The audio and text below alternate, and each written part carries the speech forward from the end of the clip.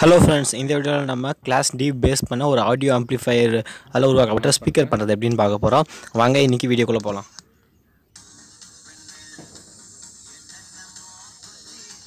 Volume full பண்ணுறேன் நான்.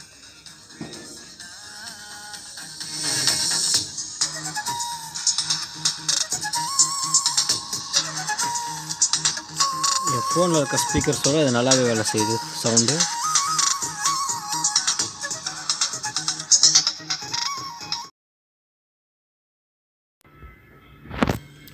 இந்த ஆடியோ ஆம்ப்ளிஃபையருக்கு தேவையான முக்கியமான பார்ட்டில் ஒன்று தான் இந்த PAM8403 ஆடியோ ஆம்ப்ளிஃபையர் மாடியூல். இந்த மாடியூலில் நீங்கள் பை பண்ணணும்னு நினச்சிங்கன்னா இதோட லிங்க் டிஸ்கிரிப்ஷனில் கொடுத்துருக்கேன். அடுத்து ஒரு இயர்ஃபோன் ஜாக்கு தேவைப்படும். இதோட ஒயர் கான்ஃபிகரேஷன் என்னன்னு நான் சொல்கிறேன். நான் சின்ன லெவல் ஸ்பீக்கர் தான் யூஸ் பண்ணிக்கிறேன். நீங்கள் ஒரு 4 ohm ஸ்பீக்கர் யூஸ் பண்ணது கரெக்டாக இருக்கும்னு நான் சொல்லுவேன். 2 ஸ்பீக்கர்ஸ் நான் யூஸ் பண்ணி வச்சுருக்கேன். சின்ன ஸ்பீக்கர்ஸ் தான் இது. அடுத்த ஒரு பாக்ஸ் நமக்கு தேவைப்படும். உங்கள் க்ரியேட்டிவிட்டிக்கு தகுந்த மாதிரி தான். மெயின் சர்க்யூட்டு இதை வச்சு தான் நம்ம பில்டு பண்ண போகிறோம். இது மொத்தம் இருந்தாலே போதும். பவர் இன்புட்டுக்காக மைக்ரோ USB நான் ஃபீமேல் போர்ட் யூஸ் பண்ண போகிறேன். இது வந்து பார்த்திங்கன்னா நம்ம ஃபோன் சார்ஜரை கனெக்ட் பண்ணிக்கலாம். இந்த சாக்கெட் நான் யூஸ் பண்ணுறேன் பவருக்கு. நீங்கள் பெர்க் ஸ்ட்ரிப் கூட யூஸ் பண்ணிக்கலாம்.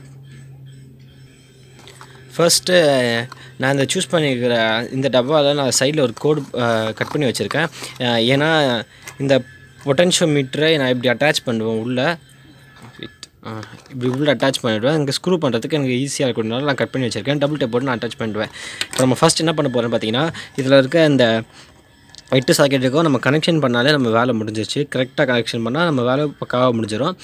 ஃபஸ்ட்டு நம்ம இப்போது இந்த இயர்ஃபோன் ஜாக்கோட பின் கான்ஃபிகரேஷன்ஸ் பார்த்துருவோம். இதில் மொத்தம் வந்து பார்த்திங்கன்னா 4 ஒயர்ஸ் இருக்குது. நான் இப்போ இந்த 4 ஒயரோட காமனான கான்ஃபிகரேஷன் தான் சொல்ல போகிறேன். இது எல்லா பின்னுக்கும் செட் ஆகும்னு சொல்ல முடியாது. ஆனால் மோஸ்ட் ஆஃப் த பின்ஸில் இந்த மாதிரி தான் இருக்குன்னு சொல்லலாம். இதில் வந்து பார்த்திங்கன்னா மொத்தம் ஒரு ரெட், ஒரு ப்ளூ, அப்புறம் ஒரு க்ரீன், அப்புறம் கோல்டு ஒயர்னு இருக்கும்.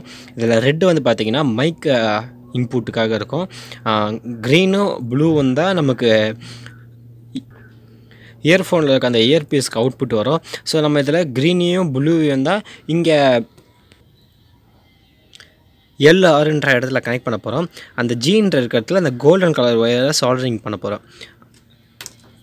ஸோ இதுதான் இந்த ஜாக்கோட பின் கான்ஃபிகரேஷன். இது வந்து காமனான எல்லாத்துலேயும் இப்படி தான் இருக்கும்.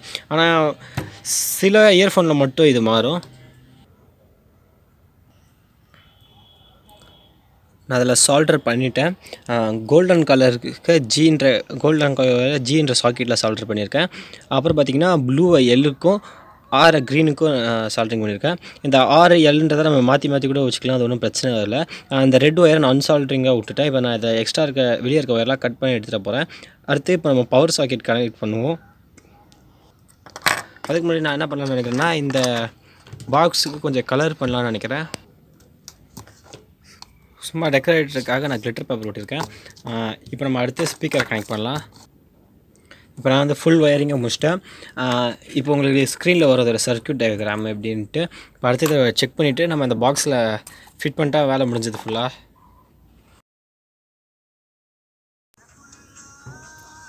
இப்போ நம்ம ஆம்ப்ளிஃபையர் ஆனில் இருக்குது.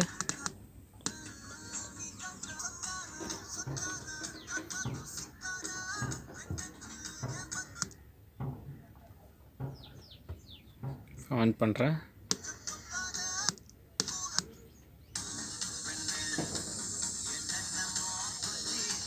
வால்யூம் ஃபுல் பண்ணுறேன் நான்.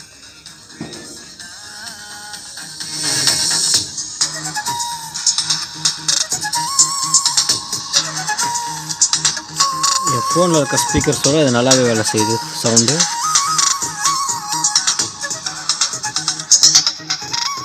இது வைப்ரேட் ஆகுது, உங்களுக்கு கேமராவே தெரியும்.